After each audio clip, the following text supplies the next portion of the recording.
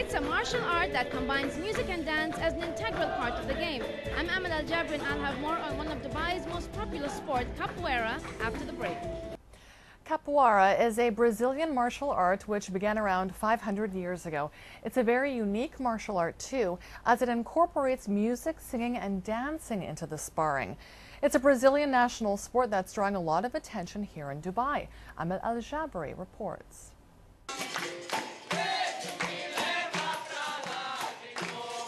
Capoeira is believed by many to have been created by Africans who were taken from their homeland and brought to Brazil to work as slaves.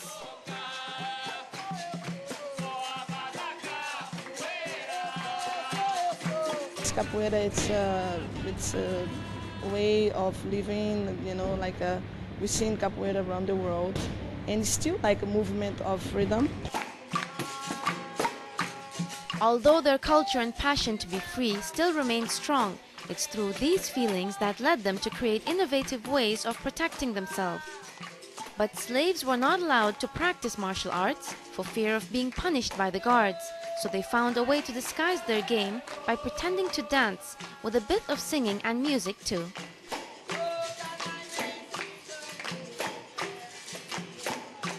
It's very tradition, like an African tradition. And then we carried, all this tradition with us. And people, from around the world, different nationalities, they learn how to sing in Portuguese, and then we keep, the music, everything's in Portuguese, and then we translated the significance of the songs to the students.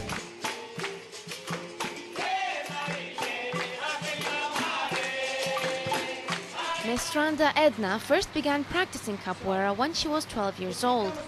She then became the first woman to receive the highest cord in capoeira, becoming the first female master of the unique martial art that uses percussive music. This is the berimbau, an important instrument used in the game of capoeira. The speed of this instrument played determines the speed of the game. With Dubai being a melting pot full of various nationalities, it's no surprise how a sport that is primarily Brazilian has made it all the way to the UAE and into the hearts of our community. Capoeira in Dubai exists already for around 7 years, I think. Yeah, 7 years.